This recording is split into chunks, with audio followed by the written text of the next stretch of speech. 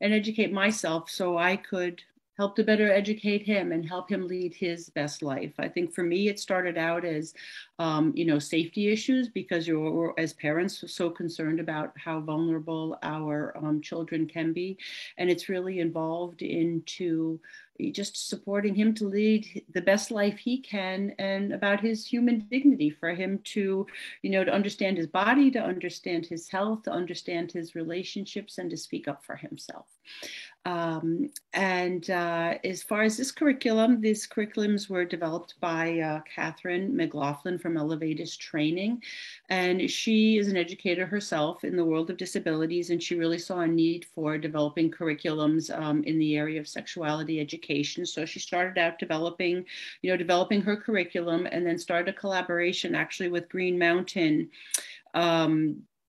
self-advocates in Vermont. And the self-advocates said to her, we really want to participate in creating this curriculum as well, and not only in the creation but in teaching it to other individuals who need it. And so we have a lot of team teaching going on, across the country with with self-advocates along with professionals, which is really, really exciting to see. And it's exciting to see, information, available now, and really, the support that we're finding out there that in the past was so difficult to find.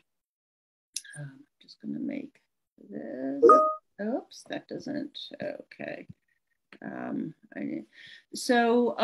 Really talking. Before we begin, Beth, hold on 1 second. Okay, let me get this out. Yes. Mm-hmm. Go ahead, Tati. Yeah, of course. Sorry, everybody. So I just wanted to firstly begin with some housekeeping notes, just letting you guys know that this presentation is being recorded and will be available on our YouTube page soon. I also wanted to introduce myself. My name is Tatiana Calderon, and I'm the Autism Initiative Coordinator here at Synergia's Metropolitan Parent Center. I just want to say a few words about Synergia. Synergia is a multi-service agency located in Manhattan that has been supporting New Yorkers with disabilities and their families for more than 40 years. We offer a rich source of information and training tailored for parents, including parents whose primary language is not English or who they themselves have special training needs. We help them participate more effectively in their children's education and development, and we partner with professionals and policymakers to improve outcomes for all children with disabilities. Synergia is Spanish for synergy, is one of New York City's 3 federally funded parent centers committed to serving people with disabilities and their families, and with an added focus on communities of color and the economically disadvantaged. Synergia creates innovative programs ranging from transitional housing for homeless families who have children with disabilities, community residences for adults with developmental disabilities, parenting classes for adult parents with intellectual disabilities, and parenting and education advocacy training for parents with children with disabilities. I want to thank Beth from Elevatus for being here. We're absolutely happy that you can be here with us today, and welcome to Synergia.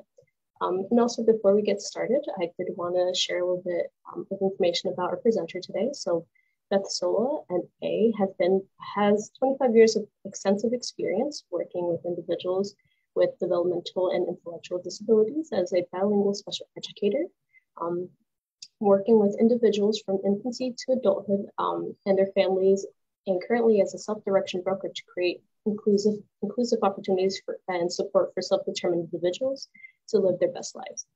As a parent of a young adult on the autism spectrum, she also understands the importance of partnering with her parents to start the conversation about healthy relationships and sexuality education from an early age. Beth is on the advisory board and leads parent workshops in collaboration with Elevatus Training. Thank you so much, Beth, for being here today. Thank you, Tatiana. Thank you. So here we go. We'll jump right in. So when we talk about sexuality, right, we often focus on the first three letters. We focus on sex. We focus on, and it often creates a very strong reaction. We think of intercourse, we think of intimacy, we think of sex. And it can create, it's difficult or embarrassing to talk about it. Creates, an uncomfortable feeling for many people to talk about it. And, who can we talk to, and who do we feel trust in talking and asking questions and finding answers? But in reality, sexuality means much more than intercourse or sex. It means intimacy, connection, and belonging, not feeling lonely, right? Having friendships and having all kinds of relationships. Relationships come in all sizes and shapes and forms, and from a friendship right down to certainly a romantic or a much more intimate relationship. It also includes the people, the people that we might be going to school with, the people that we're working with as well, and are in our casual friendships, and as well as our family. It's also about how we feel about being the gender we are and our sexual orientation. It's about how we feel about others and how we feel about ourselves and how we make those connections, right?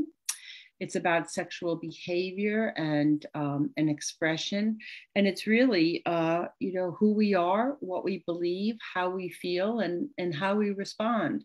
And our sexuality starts at the time we are born, and it goes right through through the end of our life. It's the total length of our lifespan, and our experiences certainly will change as we age, as we move through our lifespan, and we have different experiences, different needs.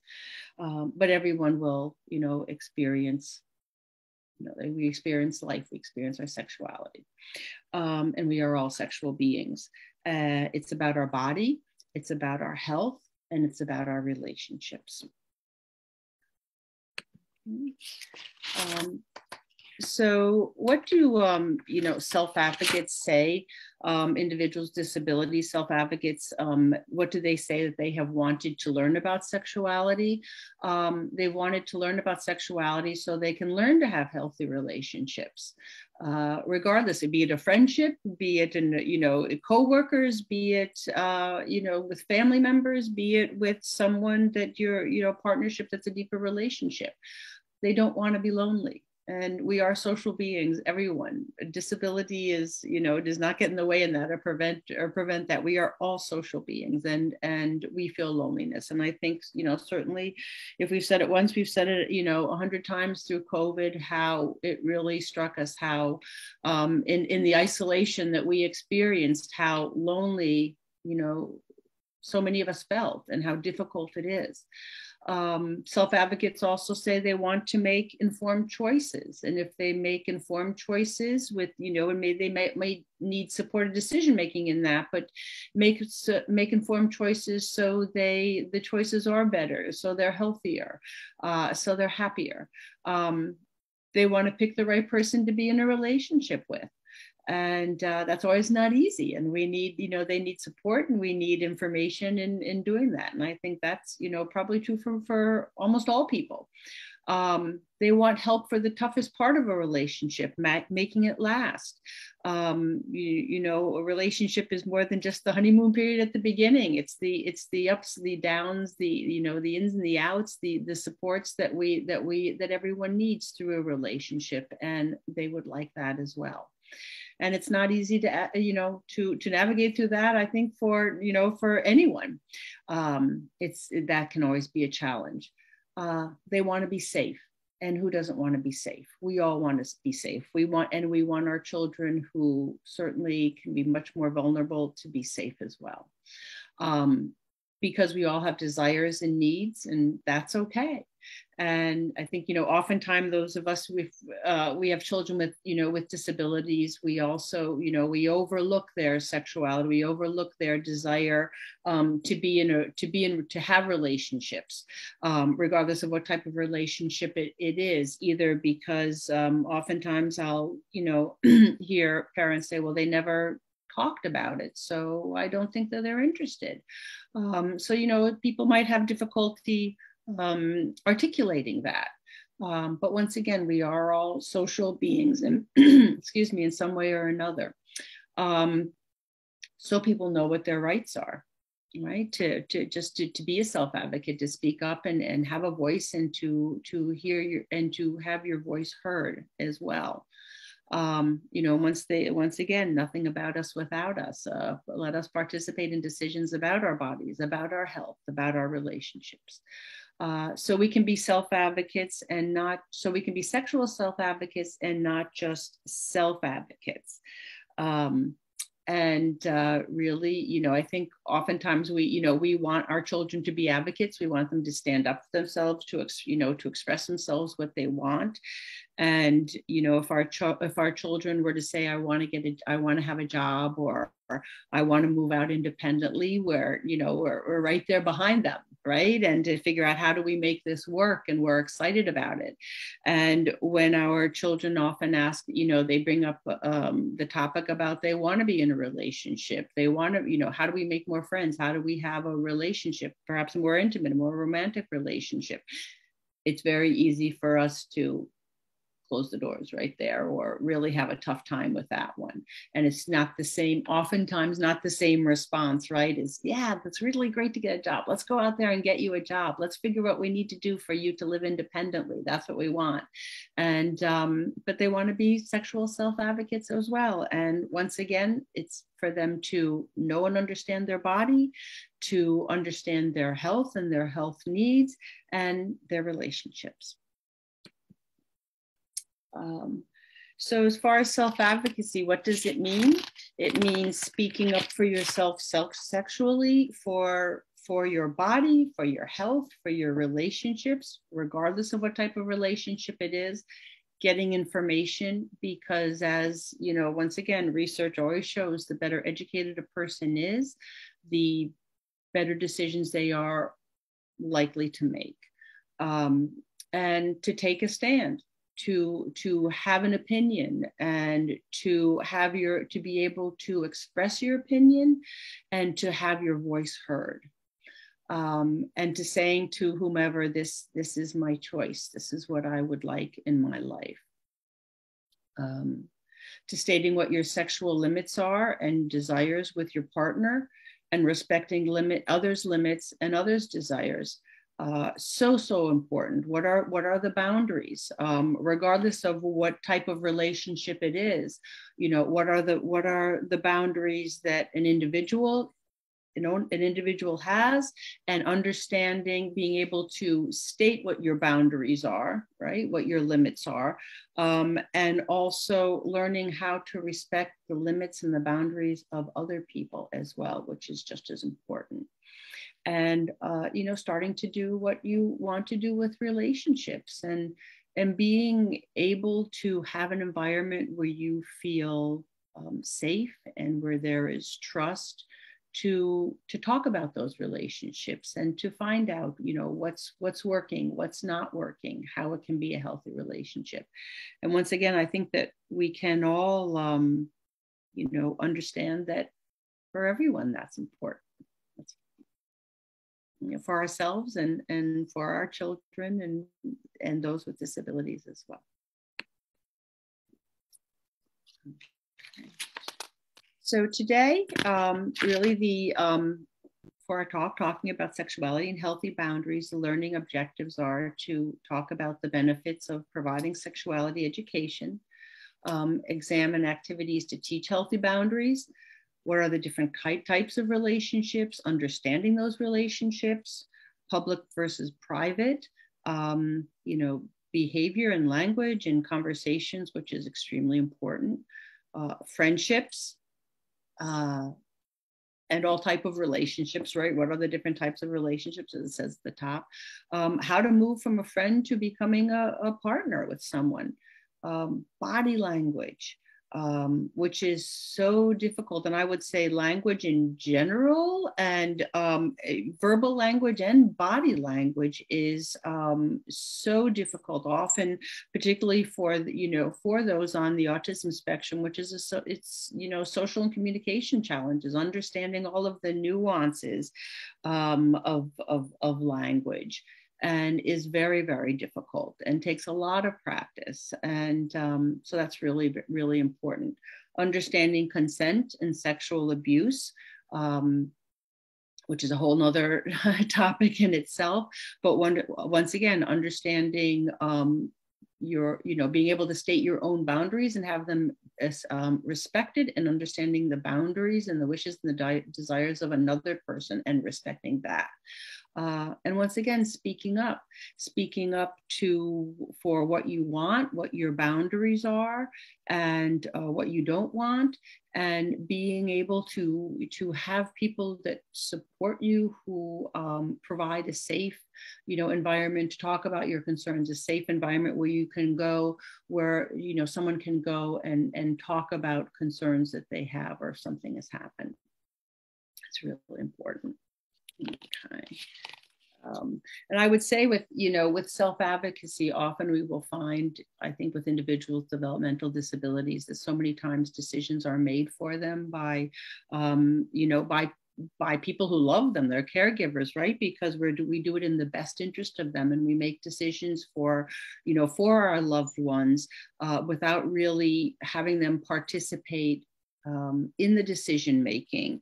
And there's something that's called learned compliance, that you'll do as the decision has been made, because this is what's best for you. And that really, it's not always encouraging them to speak up, and really listening to them, and to an individual, and into what they know. And it's really important to allow that, to give them the opportunity, to let an individual, to let a loved one have their voice and have it heard and respected. We do have just a quick thing in the chat, and if you can help me, Tatiana, if something I can shows up in the chat. If anyone wanted to put in, just as kind of at the beginning, what are some of the primary messages that you might have received about sexuality when growing up? And only because the messages that we have received, our experiences as adults, really is a window into how difficult or uncomfortable, or how much ease we have talking about sexuality with our loved ones. Yeah, and if anyone's willing to write it in the chat, I'll gladly read it out to Beth. Yeah. But while you guys go ahead and type, I can definitely start with, I could answer the question.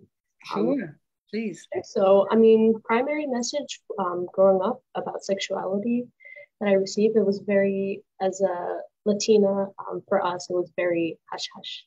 Yeah. It was, we don't really talk about this, and it's kind of something you end up learning on your own. At least that was my own personal experience. Absolutely. And I think that's probably very common. I think it's very, very, very, very common. And, you'll see in from one family to another, from one culture to another, how much affection you might show, right? In your home or in public. But I think talking about it it's really just, it's a hush. It's a hush. We don't talk about it. And once again, because it's difficult. We don't know how much information to give, or if we give information to our children, if we are then giving them, all of a sudden permission to do things that we don't feel that they should be doing. And yeah, it's really tough. And oftentimes a lot of positive messages don't come through. Absolutely. Yeah. It's a tough one, and kind of breaking. I think what is important is that, as we all think about the messages that we received growing up, just reflect on how that impacts our comfort level, right? To talk about it now with our children, and particularly those with developmental disabilities. And I think an important point you said right there, Tatiana, was that if we don't get, and research has shown, if the places that we receive information from is, about sexuality, is either from our parents, right, or from social media, from TV. And if we're not getting it from our parents, and we are getting it from television or social media, what are the messages that are being received? Right? And are those really the messages that we want our loved ones to have? And, I've personally found, talking with so many, in just conversations with parents, that so many of our children, movies and television are, they kind of what we live and die for, right? That's why we're constantly watching movies, constantly watching television. And for those of our children who just love doing that and are so skilled at picking up the lines from movies and the behavior from movies, because that's what they're seeing and they think that that's the way things are, there's a big difference between entertainment and between real life. And so that's really, it's really why it is so important for parents to, to start to build up their comfort level. And the more that we talk about it, the more normal it becomes. And it's not about one conversation for 100 minutes. It might be about 100 conversations for 1 minute, over and over and over again. So it's little by little, and watching when our children are watching, and young adults, when they're watching television, when they're watching movies, just talk with them casually afterwards. What did you think about it? How about this behavior? Is that entertainment or is that real life? And what is real life? And understanding the difference. So especially when there's on shows and whatnot, where there's soundtracks, where they're doing, where they've got the soundtracks and going, and or the laugh tracks, right? And they're laughing at things that, crazy behaviors or whatever, and everybody thinks it's funny, but often many people understand time and place. This is entertainment. I see it, I laugh at it, but I don't repeat it. Other people really, that's a gray area for so many people and a real big challenge. So it's, take part and see what your children are watching as well. That opens up a conversation to talk about all of those things. I don't know if anything came up in the chat at all that you wanted to share, Tatiana, or just... No, that's all right. And don't feel forced to share anything in the chat. Not at all. I think it's really, it's more important to, it's just to acknowledge if anyone had. I wanted to make sure, but to reflect, right? It's a really important, it's a really important reflection point. So as far as I think setting healthy boundaries, is that I think, which is a huge part of our relationships. And I think that's something that, if individuals with disabilities who might have a more difficult time communicating and articulating and understanding well and speaking up, I think, setting boundaries, everyone can probably identify that's an ongoing skill that we have to develop, is setting boundaries for ourselves. And it really understanding what are the guidelines for healthy boundaries, and understanding how to speak up for what you want, what you don't want.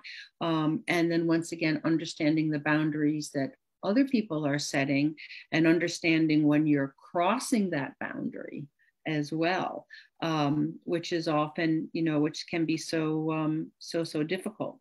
And once again, it's boundaries with our friends, boundaries with family, boundaries with our coworkers, and boundaries with, just all across, all the boundaries with the when we go into the stores around us, right? With all of the people in our community. And so boundaries are calling someone on the phone, right? How many times a day should you call someone on the phone or text someone? People don't call so much anymore, but texting. What time of the day should you text someone? Should you be texting someone at 4 a.m.? Should you be texting someone 50 times a day if they're not, and they're not answering? And then if they don't answer, do you keep texting them more to try and get an answer from them? Or, do you set a boundary that it's okay you can text me between 9 a.m. and 9 p.m.? I know someone I was talking with the other day said, My friend is, texting me, but, he texts me in the morning and he texts me in the evening. And all he texts is, good morning, good evening. But I wish he didn't text good evening at 11 o'clock at night. I wish he, texted it in, by 9 o'clock, because I don't want to have any texts after that. And I wish he would at least have a little bit of a conversation and say, hey, how are you? Right. So, just learning those little, this one person that was texting was just texting twice a day, right? But the friend on the other end was, like, I'd like to hear a little bit of a conversation. It would be nice to have a little bit of a conversation as well. So it's, all about understanding boundaries, how to have conversations, and understanding what they are, and then expressing them to whoever you are involved with. So what are the types of relationships? Understanding what the difference, it's important for our loved ones to understand the different types of relationships and how you relate to each other, to each type of relationship. What is the type of touch that you would have within a given type of relationship? And what kind of information do you share? When do you share it? Where do you share it? So those are, all really, really important aspects to start to think about. Time and place. Once again, if we could have a very close relationship with someone, a very, a trusted family member, very, very trusted friend, but do we talk about private things in public with them? Right? So, once again, time and place, and with whom. So what is a relationship, as we're working with our loved ones and helping them, understand how they are processing this information and how they are understanding relationship. Relationship is typically between two people, right? They sometimes talk to one another and they interact. We talk and interact differently depending upon the relationship. We're not going to probably interact or talk with someone that's on our, in our French club, right? The way that we would be talking to a parent or a family member or someone, or, a best friend. Or the person that the person at at the pizza restaurant down the street. We're not going to talk to them the same way. Or a teacher or classmates. And then to really work with our, with your loved ones, right? And to ask them, name someone and what kind of a relationship is it? To see how they're processing it. It could be, a close friend in a family, right? It could be a casual friend, acquaintances, someone from a group that you belong to, an athletic group, a social group, a bowling group. It could be, a class that you attend, so a school group, a college group. It could be helping professionals, which are people that we perhaps don't know, but we identify them through either through a uniform that they're wearing, or teachers, doctors, right? Strangers, people that we don't know, and those that we are, have a romantic, a sexual relationship with. And I'll also put in here once again, coworkers. Thankfully, so many of our loved ones are now really, being embraced and getting jobs out there so much more than they were in the past. And so how do we, what are the relationships we have when we're working, and how do we interact with those that we were working? And actually, Elevatus Training developed a curriculum specifically for the workplace with a something called Project Search, which is an inclusionary employment training, because people are coming back saying we need to give education for how to interact socially, and boundaries within the workplace. So that's really important as well. So I think What's really nice is is to use visuals, because everyone has a different learning style, but we're often visual learners, and to really work with photographs of people that are known to your loved one, that are familiar, so they can identify it, or they can identify what type of relationships they're seeing there, or if it's not from particularly people that they know, just kind of having them look at pictures and say, what do you feel this relationship, what kind of relationship this is? And it's not always about getting it right.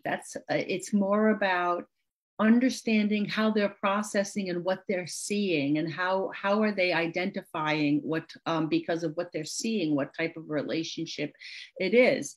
For example, if this is, close family and friends, if they were to say, well, I think that, they're close family and friends, well, why do you think that? They're sitting close together, right? Everybody's happy. They seem, they trust each other. When you're in a close, trusting relationship, you're happy, you're closer together. They look alike, similar, they might be family members. So that's what I think that might be. But really understanding kind of the why behind they think they're family or friends. And that always is a really great springboard to understand how someone is processing information. Casual friends, family, and groups. We have family members that we might just see once a year or twice a year or every couple of years. And we don't have the same relationship as we do if we have, with our brothers or our sisters, let's say, or if you have a cousin next door that you're constantly, doing stuff with, and having meetups and dinners and sharing all the holidays. It could be a different type of a family relationship. But casual friends, these are people who they're happy together, right? They're smiling. They're close together, but they're not embracing each other as they were in the previous picture. So they're close, but not the same as a family or a very close relationship. Helping professionals. We often identify them once again by their uniforms, be they police, police, firemen, doctors, and especially with when we go to doctors, that's talking with our with our children, with our young adults beforehand, because they're if you're a woman and you do need to have to go to to a gynecologist for an exam, this is what's going to happen. This is why they are doing it. What's your comfort level with this, and understanding that. Also, there are there's a story of a young man who got lost in he got lost in the woods, and they had to put out a search team for him, and it was with professionals, it was with the fire department, and they had to go into the woods, and they were calling his name, and he was taught not to answer to strangers. And so when they were calling out his name, he wasn't answering, and they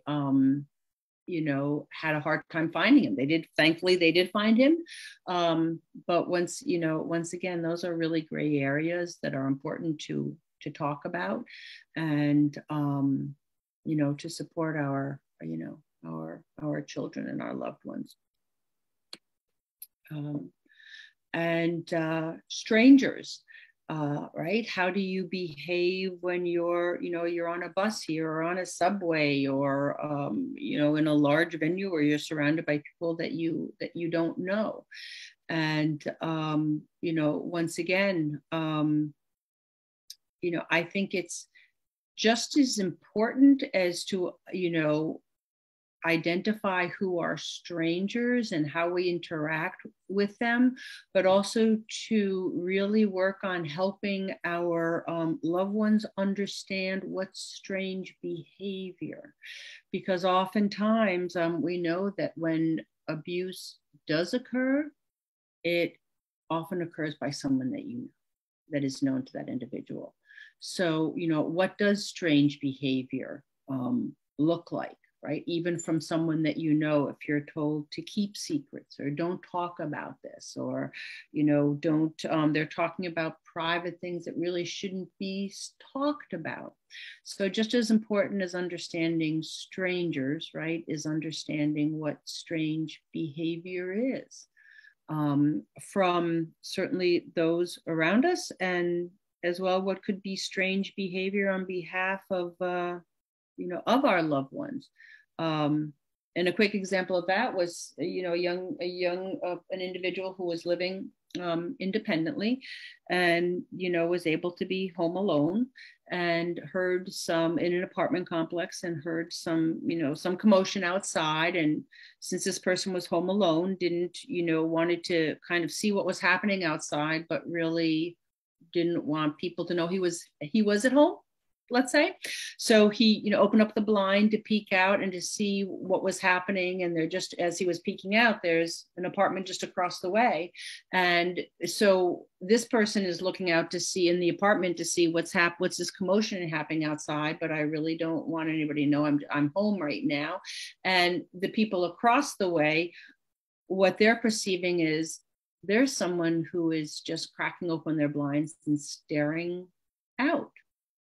That's strange, right? So, it's so many ways to interpret behavior. And so it's really, and sometimes, behaviors come along that we would never anticipate, or never anticipate that they could be perceived by someone else in a strange way, or a threatening way, or uncomfortable way.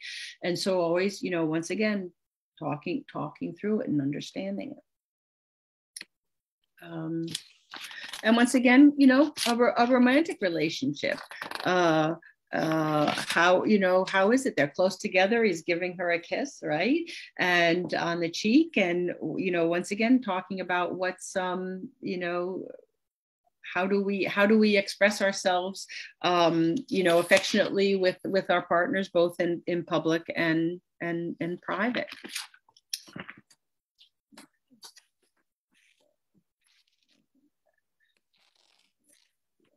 So once again, just to kind of summarize that up, to talk with our loved ones, and that's an ongoing, conversation with just in their general life, within what they're seeing in movies, on TV shows, on, social media. It's an ongoing conversation. Once again, who are close family members and friends around you? Who are your casual friends, and what groups do you belong to, and how are your relationships within that group? And who are the helping professionals that are working, supporting you, or who are out there in the community if we do need help, and what do they look like?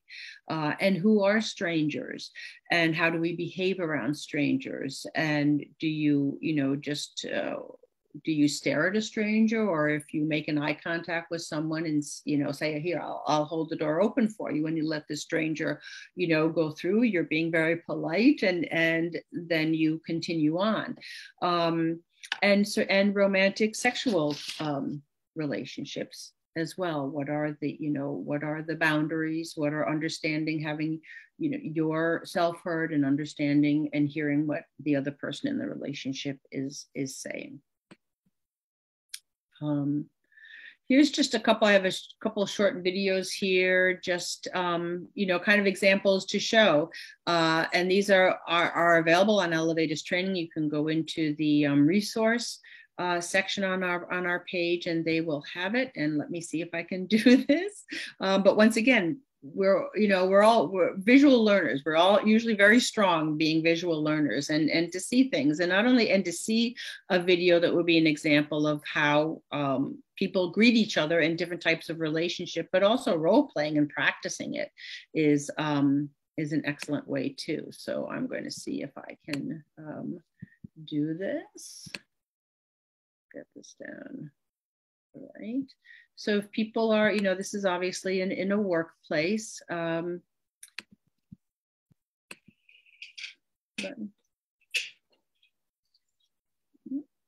it was, very quick, right? And very, they just kind of acknowledge each other. and they moved on. They're, you know, they're workers in the same place, or, you know, if they were in a community and they said hello and they're opening the door, but they continue on and they're really not engaging in conversation. Another one here. Hey, I haven't seen you in a while. Yeah, you're gonna go get some lunch? I am, yeah. Okay, it's good to see you. You too. Bye-bye. Okay. So once again, there was, you know, in this scenario here, they are co-workers. It appears they could be co-workers. It looks like an office setting, and you know, they're certainly much more acquaintances. They're talking. They have a short conversation with each other.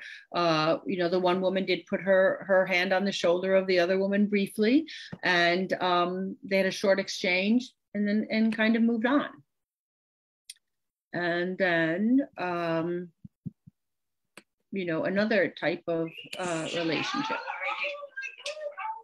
Great. It's so nice to see you. You too. I've been trying to call you, and I haven't been able to connect. Pretty busy. Yeah. Let's make an appointment. You know, let's get together for lunch or something. That sounds good. Really good. I'll call you later tonight. Okay. Thanks. All right. See you later. Have a good day. All right. Okay. So those are, let me see how close that out. So yeah, you know, different, once again, kind of is a visual, right? To see how people are actually engaging just rather than talking about it.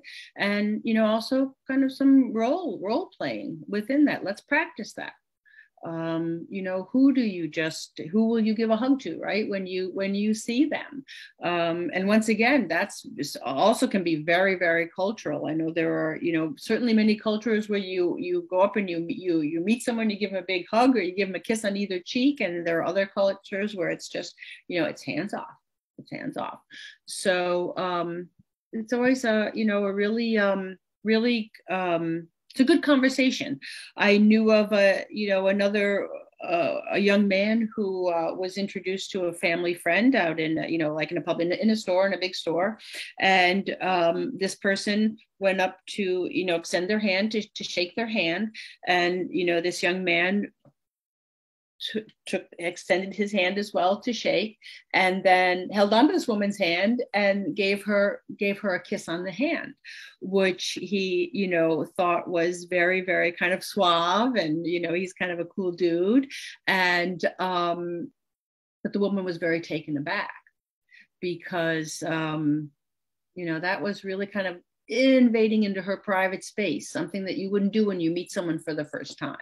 And you know, so, you know, the conversation was had later, well, you know, let's, you know, understand, right, boundaries, and how you, if you're meeting someone for the first time, extend your hand to shake their hand.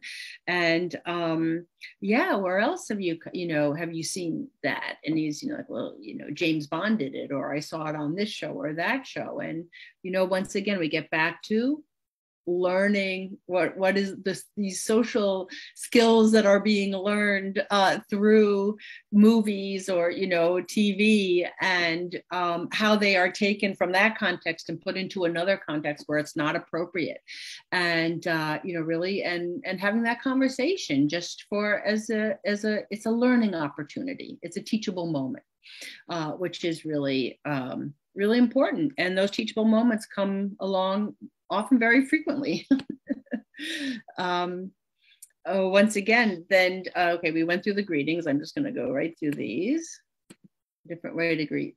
And once again, everyone will be receiving the PowerPoints and the handouts from this, because it's a lot of information, and it's really, you know, you will have that to then afterwards sit home and kind of go through things, right, and digest it and think about it and reflect, you know, over a long period of time.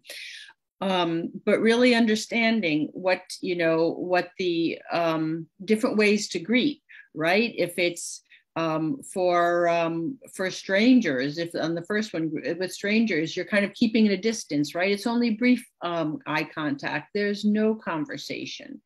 The second one, they're walking toward each other, smiling. There's a longer, they had no physical touch. They did put a hand on their shoulder, and that one we actually did see. But there was a bit longer longer eye contact, right? They did use each other's name. They knew each other. There was a little bit of a small talk, and they moved on.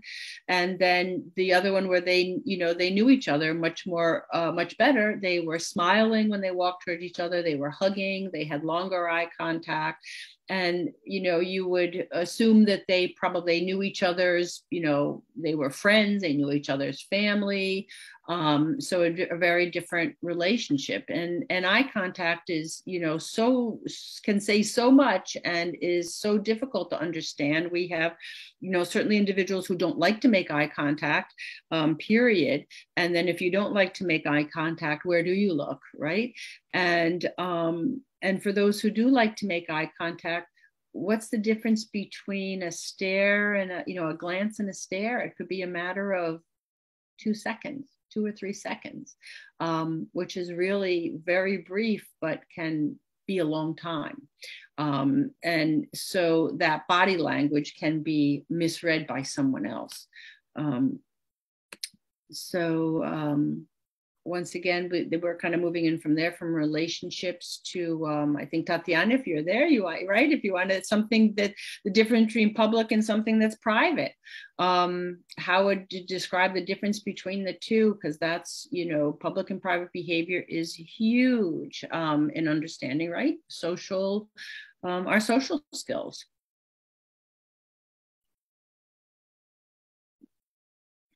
Something public is when we're out in the we're in a classroom talking with all of our friends, right? And what is private behavior? When we're going to the bathroom, the door is closed. When we change our clothes, the door is closed. When we talk about, there are personal things that we talk about within our relationships, or even our body, what's happening to our health, that perhaps would be more private.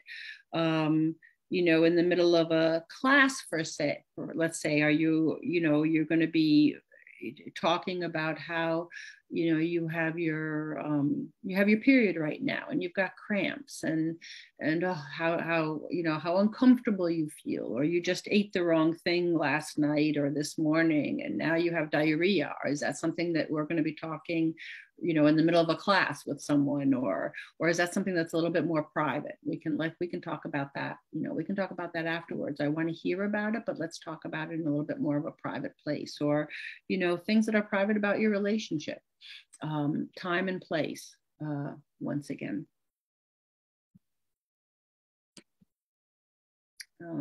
So public, we really kind of use as a definition, would be a public is when other people are there or might be there. It's a place where people can go in and go out. There's certain ways of speaking and touch that are okay to do in public, but not all. Okay? And I think that's really, key. It's a place where people can go in and can go out. A bathroom in your home is private. But a bathroom in a store or in school is public because people can come in and come out. Private is where you're alone and no one can come in and come out. There's certain ways of speaking and touch that are okay to do in private, but not to do in public. Okay.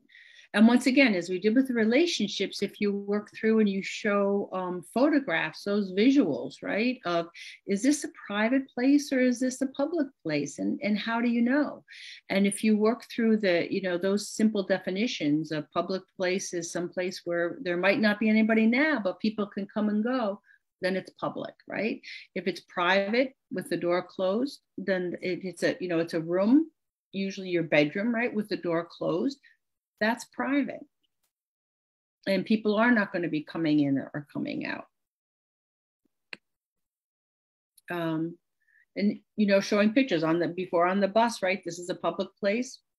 people are coming and going. You could be sitting all the way in the back where nobody's looking at you, but you're still in a public place, right? There might not be anyone on the bus right now, but at the next stop, other than the driver, right, and yourself and the driver, but people are going to be coming and going from the bus. Is this public or private?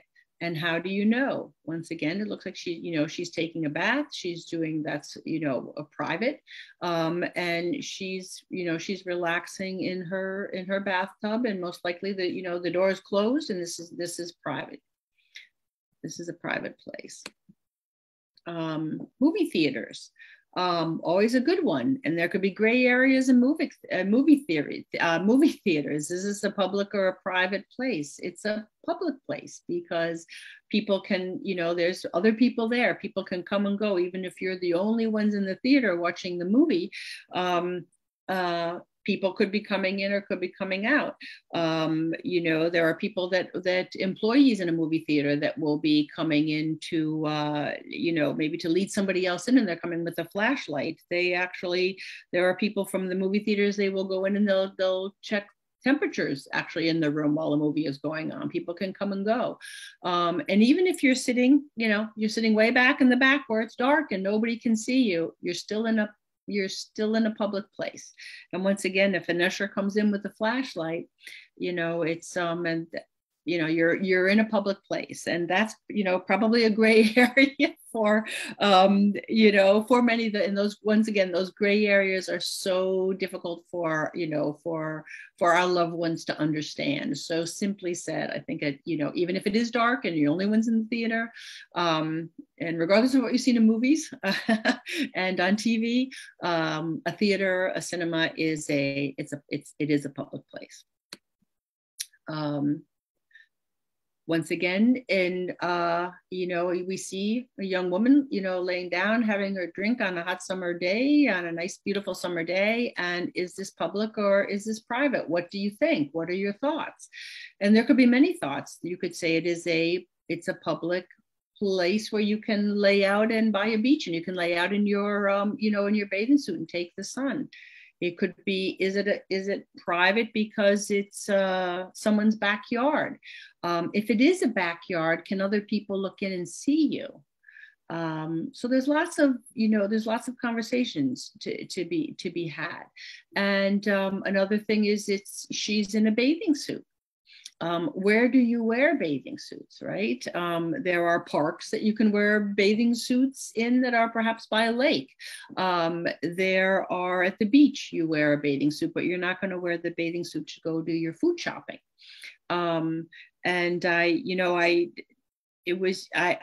got caught in that actually the other day. My son was going to go to the beach, and we had gone to the beach, and he had on he had his swim trunks, which are kind of like, they're Bermuda shorts, and he had a shirt on. We left the beach and he had his shirt on, and I said, let's stop in the store and let's, pick something up. And, he says, Mom, I can't, I'm in my bathing suit. And my first, thought was, and I certainly, had changed. I had a dress on, put everything over my bathing suit, all covered up so I could go into the supermarket. And, my first thought was, well, your bathing suit looks just like shorts anyway, just big, long Bermuda shorts. And, that's a gray area for him. It's a gray area. So he kind of knows the rule. You don't wear bathing suits in when you're going into the store. So I was like, okay, we'll go home and get changed, and then we'll go do our, do our shopping. So yeah, I was pleasantly surprised that the lesson that he taught me, or what I had to be aware of. So that was always fun. And then, once again, you provide visuals for, to look at. And besides the pictures that you saw, what are, can you think of other examples of public places, other, public places in your home? I remember we was having a conversation with one mom, and she said, I have a really challenge because my young teen is masturbating in the living room. And so she was, so she said, but what he has done is he hides under a blanket. So, but it's still in the living room. And so, the conversation was, well, he's understanding that that is a private behavior because he is completely covering himself up, right? So that others cannot see him. But it's happening within a place in a larger scale, within the living room, where people are coming in and coming out. And so therefore it's public. And to work around that, and not to say you can't do what you're doing, but that is a private behavior. And thank you, I understand you have your blanket, but let's move it into a private place as well. So there's oftentimes so many layers, right, to things that we don't think of. We don't think of them until we experience them. And once again, public discussions. What's okay to talk about in public? Are you going to talk about, what's parts of a relationship that really are private, and we don't talk about them in public in a loud voice? If someone were to have questions about masturbation, is that something we're going to talk about in public, or is that a private conversation? Yes, I want to hear you. I want to answer your questions, but that's a private conversation. Let's do it in private.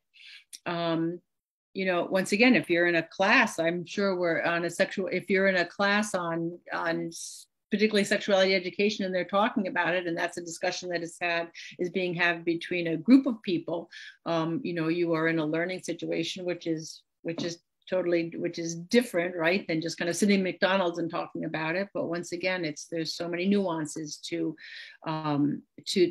this. What happens when we talk about private topics in public? It makes people uncomfortable.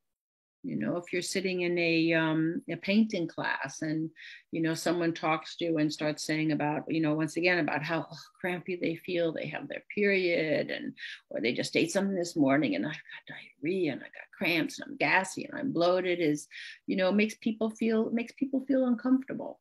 So where can we talk about it? And once again, how do we touch each other in public? How do you greet someone? As we had seen before, different people and in different situations. How do you kiss people, right? You have your partner, maybe when you are in public, you give them a light kiss on the lips or on the cheek. But how many times have we been somewhere where, in a restaurant or whatever, or in a park or wherever it is, and people are are kissing passionately, and someone will say, hey, go get a room. And so what they're saying is that's private. With the level you're at, that's private. Take it somewhere else. It's uncomfortable for everyone around us. And then once again, if you're in a romantic relationship with someone in work, is that okay? Right? And how do you behave with someone with your coworkers? So once again, we go through it the same thing. What are things that are private? What are places that are private? What are body parts that are private? What's okay to talk about in private? And who is it okay to talk about private things with? And that can always be difficult too, because you could have someone that you feel a lot of trust with, a friend you have a lot of trust with, and you want to talk about something privately with them, and that person is really uncomfortable hearing private things, and could perhaps go to their parent and say, oh, my friend is talking to me about these private things and I really feel uncomfortable about this. So it's so many nuances, and it's, these are conversations to talk about public and private, little snippets continuously through their life, finding those teachable moments. Touching in privacy. What are some examples of how we can touch our bodies, that are private? When you're washing yourself in the shower, when you're washing yourself, when you do have sexual feelings, what are those sexual feelings? And, how do you handle them, and where do you handle them? Do you ignore them? Do you acknowledge them and move on? Or do you need to find a private place, right? And what are examples of ways we touch someone else that are private and are they consenting? Are they saying yes? And are they able to say, once again, are they able to say, give permission or not give permission? And is that permission or denial of permission understood? And what is a place that can be private when we want to touch ourselves or someone else? Sometimes we have to speak up and use self-advocacy skills to have a private place at home. I know that, and a bedroom is often a bedroom is a private place for an individual. And I think that it's important to, to respect it, but, if a child has their own bedroom, and to allow them to, they just might need time alone with their door closed, and that's okay. Because to understand the privacy of others, you also have to be able to own it yourself. Just some handouts, once again, that you will get is that different types of touch, different types of relationships, talking about public and private, close friends and families, hugging, right? Casual friends and groups, workplace, a fist bump, a high five, shaking hands, co-workers, helping professionals, once again, a fist bump, a high five, shaking hands. It's kind of strange doing that again after, 2.5 years, 3 years of COVID, when we were 6 feet apart and there was no touch whatsoever. It's kind of gotten to be it was a funny feeling to kind of shake hands again. And sometimes I think still there's a lot of hesitancy with someone, even if you want to shake their hands, or, I think what we don't have in here is, touching elbows, right? We're kind of giving a high five with our elbows. But yeah, COVID really, flipped the tables on all of this. And helping professionals, once again, kind of, a fist pump, a high five, a shaking hands, or with your elbow, right? People that you don't know, you don't touch them, right? And romantic sexual relationships, you need consent, right? And what is the behavior in public, and what is the behavior in private? Once again, we're going through, what's it okay to talk about in public? What are, what are private, what happens when we talk about private topics in public? It makes other people feel comfortable, make feel uncomfortable.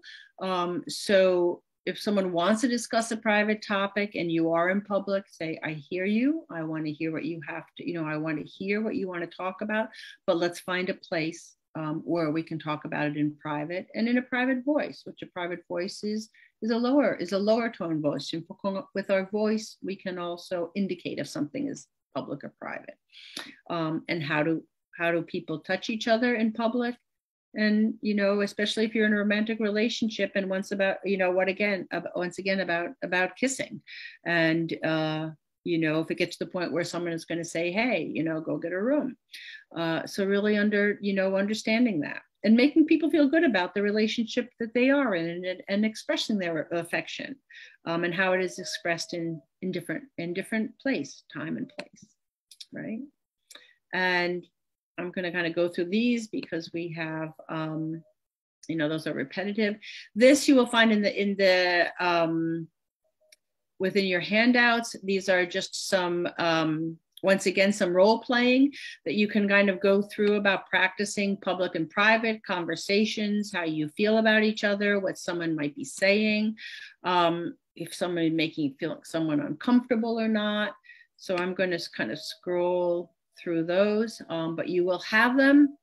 And then, kind of our relationships start out as friendships. And that's really where, relationships need to begin. I've, oftentimes so many, young individuals, their relationships kind of from, they're a friend, and they go from 0 to 100 and are ready to get married and have kids within, 24 hours. So it's, taking it slow. And what is the development of a relationship? What makes someone a friend, right? Why is friendship important to you? And talking about where you can meet people to become friends with, joining a social group that is of interest to you, a large one, a small one, depending upon what your individual's wants is. And then kind of talking with, with our loved ones about do you have a story about how you met a friend? Or I know so-and-so is a really good friend. Can you tell me how you met that person? Right? And what were the things you did together that really helped help that relationship, that friendship, blossom, and that you wanted to do things together on other opportunities. And if you wanted to become a friend with a person, how can you let them know? Can you say, oh, I'll there's a meetup, we're all getting together, at the same place next week. I hope you're here. I enjoy your company.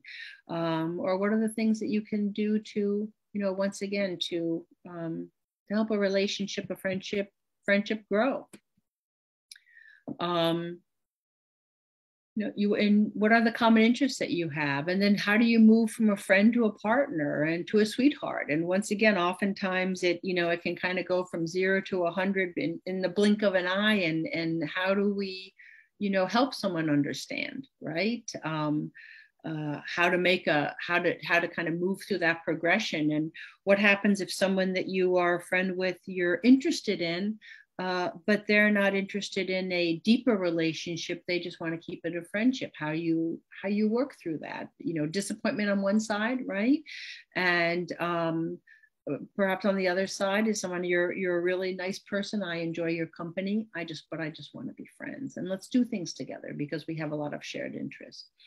And a paid support person, what is your relationship with the people who support you and are paid to support you?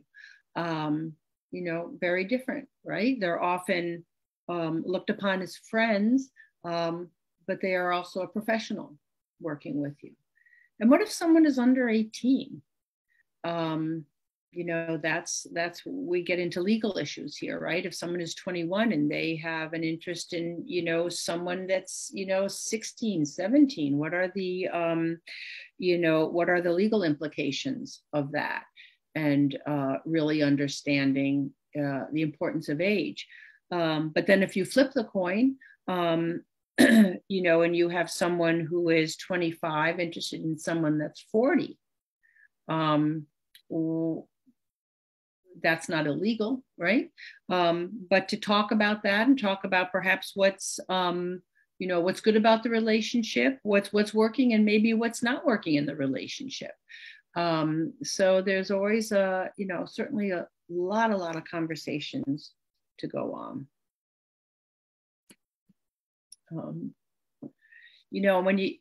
This is always a tough one too, because it's the nuances of flirting. When you get to know someone and you're a friend, and then you start to feel like this could be an extra special person, right? How do you let them know that? And once again, flirting, and what does flirting mean, and how do you flirt?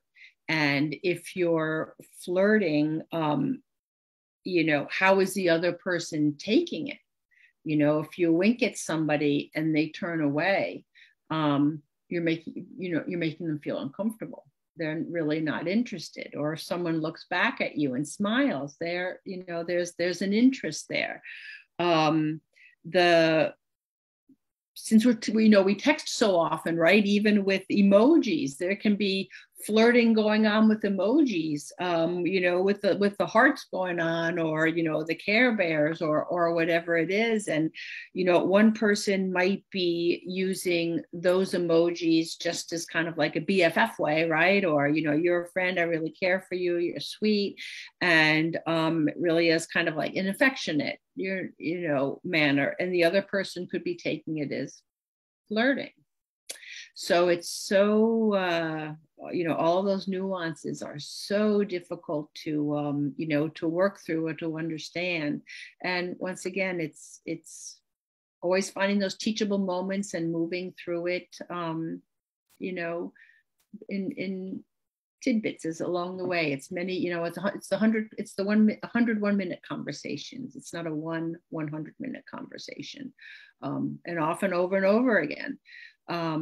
And how do you ask somebody out? right? Social, all the social skills. How do you ask somebody out? When do you ask them? You start out going to a group activity, and when do you ask them out just, the two of you to go to a movie alone, right?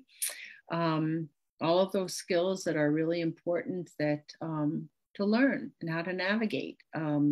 So your desires and wishes are understood, but also the desires and wishes of the other person are understood and respected. And how to make, how to make good decisions and how to be supported in your decision making. Once again, going through flirting. That's a tough one. They have, where do you look at someone when you're flirting? And then eye contact, right? If you're, if you keep your, if your eyes are down at looking at someone's body because you don't want to look at their face, then that could be very uncomfortable for the other person. Right? Be it be a male or female looking. Are you looking at their breasts? Are you looking at their crotch? That can be very, very uncomfortable for the other person without the person who's doing the looking is realizing. So where do you look if you don't want to look at their face? Do you look off to the side, right? So all of those innuendos, all of those little skills are once again, over and over again, need to be kind of chatted about in those little 1 minute conversations.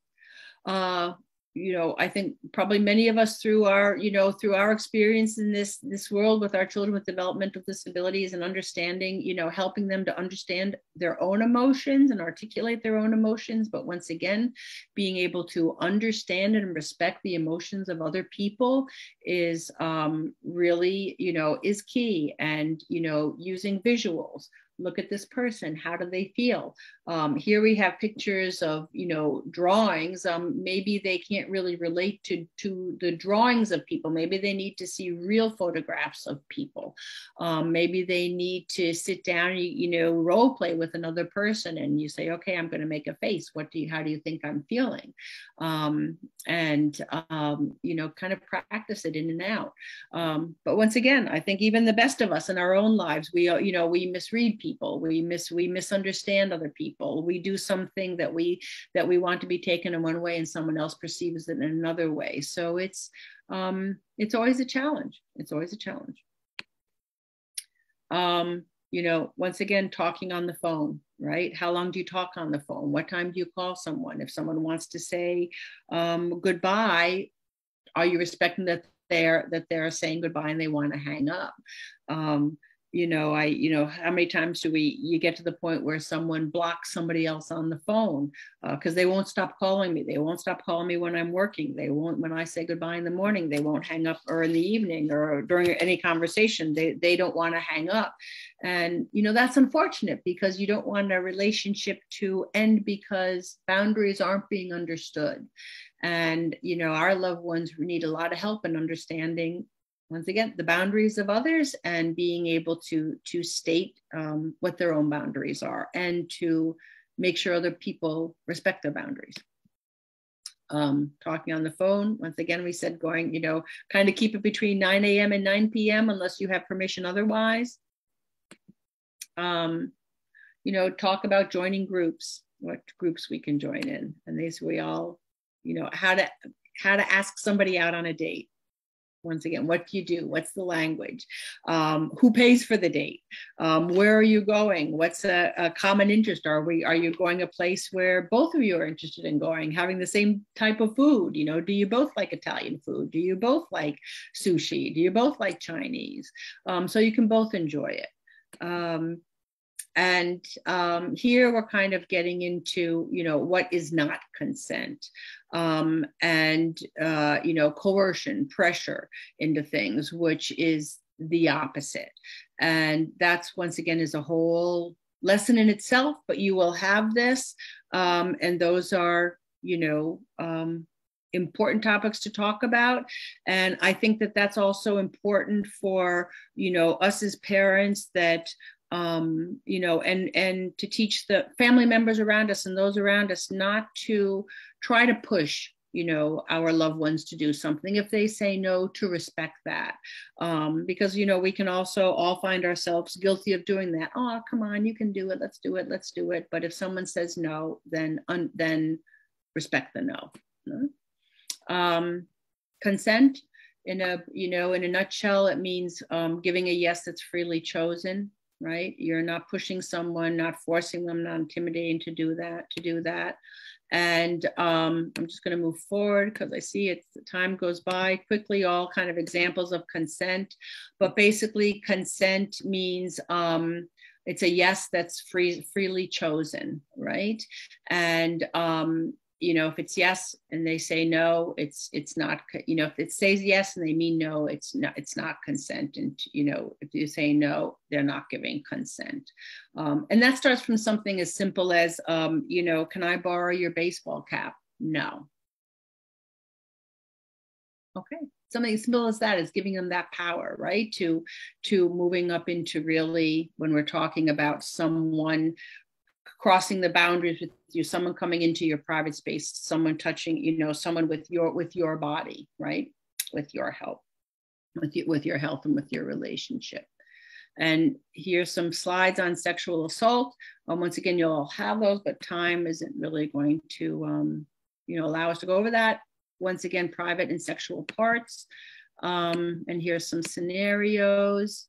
And I think at the end, just to wrap it up, is once again, teaching those ability to speak up, to be assertive. And what does that look like? Standing and sitting up straight, looking at a person, to look them in the eyes, to use a good voice, a good tone, and to be able to feel that you can say what you are feeling or thinking without feeling guilty about it. To stick up for what you believe in, and you know what, we can agree to disagree as well, I think is really important for all of us to know in our lives. And I'm going to stop sharing this right now. But what I do want to, finish up is it's so much information, and, is once again to try to pack it into, it's a springboard. Eso es difícil.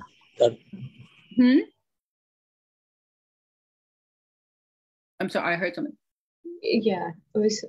I think it was recently he got kicked off for a minute. Oh, okay. So I think that this, once again today is, I know we have some more webinars coming up, but once again we're starting the conversation, and by talking about it, you're here, you're validating, what you want to do, and I hope you got some tips, even if it's one, and it's continuing the conversation. Just keep it going, and I recently read from an organization called Sex Positive Families.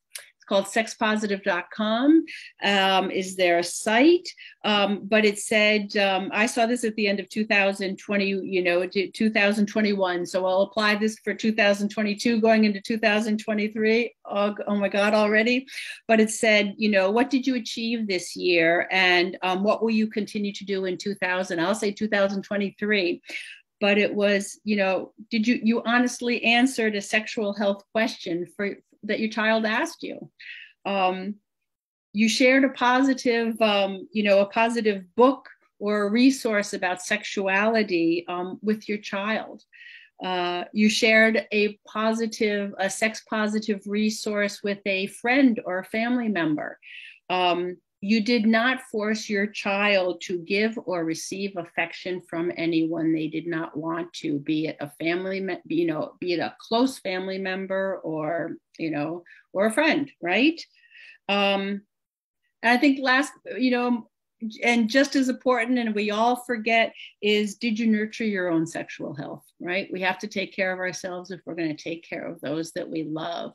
And, if you just did one of those, then you give yourself a pat on the back, right? Give yourself a pat on the back. And we're doing the best we can. And it's a journey we're all in together. So again, thank you so much, Beth, for such a wonderful presentation. We do have a few minutes for a Q&A. If anyone would like to write their questions down in the chat box or the Q&A box. Beth, I am going to read to you some questions we did receive during the registration. Okay. So one parent had wrote, how to get along and exhibit appropriate behavior was one of the questions that they had asked. How to, I think that first of all, it's, modeling it for our children. I think, I'll go back again to, since there's such strong influences from social media, television, and movies where, we're kind of up against it. We got a lot to be up against, right? And, but I think modeling it and having those short conversations, and, just building the trust that your children can come and talk to you, and normalizing the conversation, even if it's tidbit by tidbit. Wonderful. And someone else wrote, how do you keep peace amongst siblings? That's $1 million question. The $1 million question. I think listening, right? Oftentimes it's listening more than you speak, right? Listening, we have 2 ears and 1 mouth, really listening to what both of our children, all of our children are saying, and understanding that. And also how modeling how we talk to our kids. There was a book way back in the day, I don't even think it's published anymore, but it was how to talk so your kids will listen, and listen so your kids will talk. It was my Bible way back in the day. And it's about, I hear you, how can we solve this? Right. And I think the last one we had for our registration questions was how to explain the boundaries on social skills.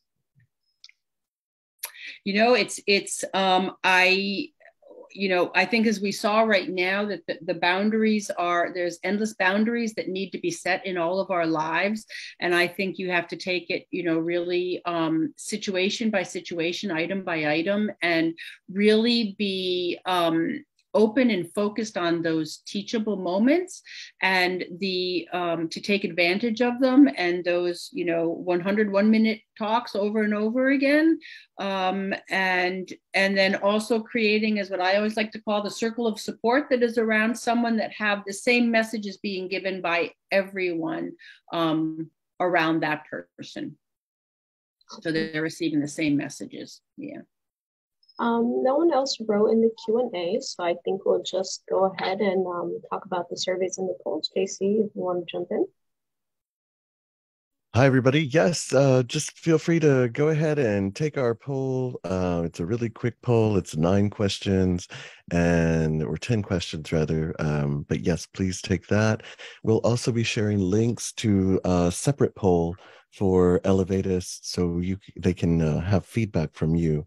And I will put those in the chat now.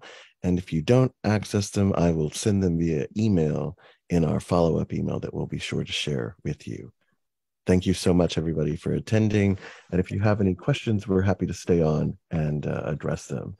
I also want to tell you that we will be having Beth and Elevatus for a series. This is a 3-part series that we're working together on. And yes, and I believe the next one is consent, understanding consent and all of what that entails. Consent can be a complex concept. It can be an abstract concept as well. So how do we address consent with our children so that they are consenting adults and have a better understanding?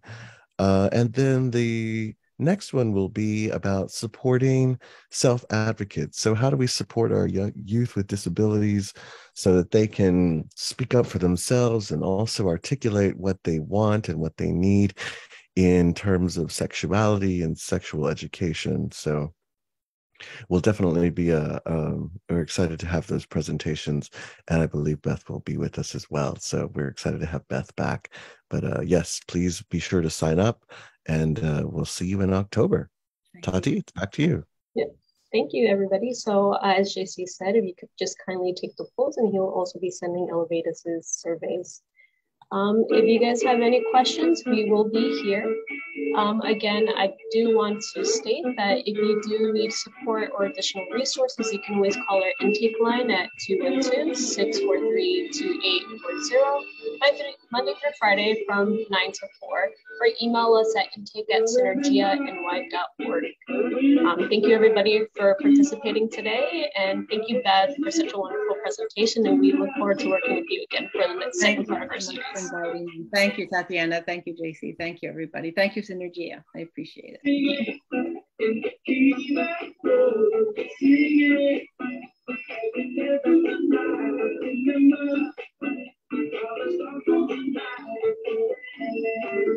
I'm gonna say I'm. Thank you. Enjoy your vacation, everybody. Enjoy the rest of the summer. Bye-bye.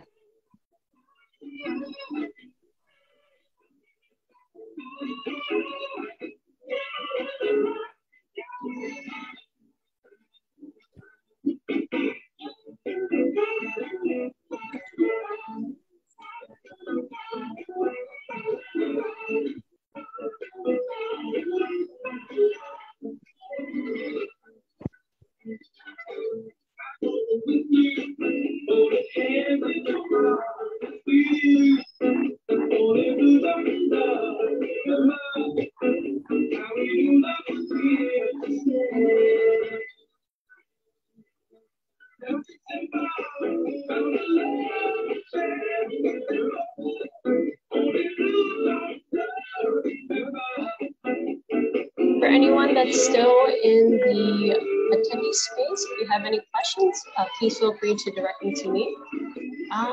And if not, have a wonderful day.